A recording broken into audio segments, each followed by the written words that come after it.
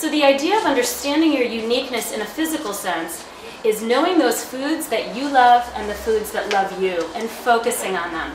No longer do we have to stick to diets where we feel like we're struggling and suffering. These were the ways of the past. This is the age of information. We're moving on to a very special new era where it's known, and it's been brought down for thousands of years, that it's based on the merits of the righteous women that are actually going to be ushering in this very special new era of peace and knowledge. And, you know, as women, in order to usher in this era, we need to be healthy.